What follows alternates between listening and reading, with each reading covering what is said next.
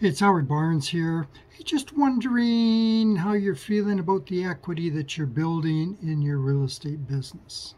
Okay. So, in actuality, if you're a realtor and you're hanging your license at a brokerage, and what you're doing is you're building that brokerage's equity.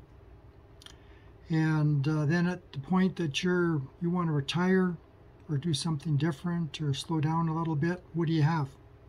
Nothing. But the broker or the company where you were hanging the license, they have all that equity, and they just keep going. And at some point, you just run out of money. And so anyway, I've got a platform where instead of getting trophies for performance, you get shares of stock in our company. Okay. And it has made many realtors multimillionaires, the shares in our company.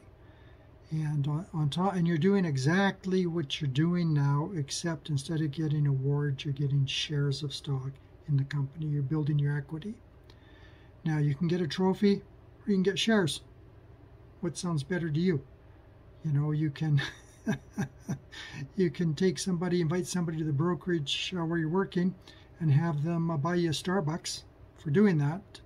And or what happens is you could work with us, bring somebody over to the company, and we'll give you shares in the company, plus we'll give you money for doing that. Anyway, if you're interested in discussing that, reach out. Be my pleasure to talk to you. And equity is a good thing. We tell people to buy houses so that they can get equity.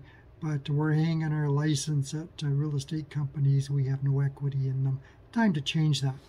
Time to taking care of the profitability of your working life.